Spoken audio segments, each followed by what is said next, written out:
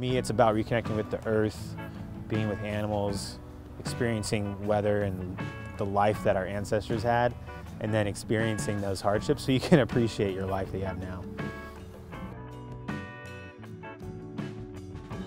I'm a mechanical engineer. I work at a popular tech company on augmented reality devices and wearables. So I design components mechanically inside those devices.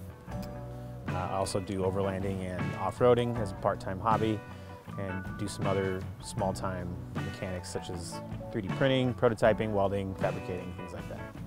I got into overlanding over just a few years ago. It was kind of like a mix of my military career. We did a lot of hiking, rucking, just basic by foot overlanding through the woods here in the Northwest. That started into more of like taking Humvees out and 6-pack trucks.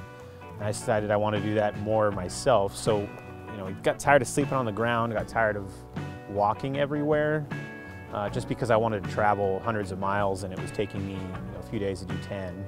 And so it just kind of evolved into like, okay, I want to get off the ground. I'm tired of animals messing with me on the ground. I'm tired of lugging gear. I'm getting older. Let's just drive where we're going to go. Yeah, so overlanding is basically going over large stretches of land with just your vehicle, and you're not traversing on roads, you're traversing off-road, typically on unbeaten paths, maybe something that's very lightly used. You'll take campsites that are something that you would normally find. So they're not pre-made, you're making your own campsite, and you're just kind of exploring and finding your way through the wilderness.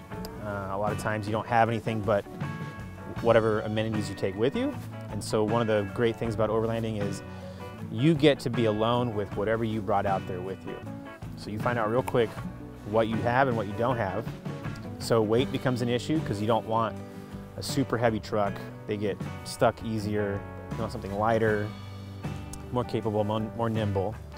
And then gear is a big factor because you need something that, no matter what kind of gear you have, you need something that's going to help you because you're by yourself typically.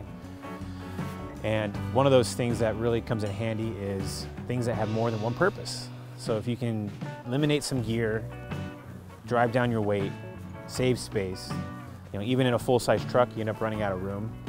You have a spare tire in the bed, you've got your big cooler, you've got your stove. If you're like us, you have a big German Shepherd in there, and you run out of space quick. So it's better to have something that takes up less space and provides multiple uses. For anyone who is actually into overlanding and wants their gear to last, because I can't tell you how annoying it is to break something when I'm 300 miles from a hardware store and that was the only one I had.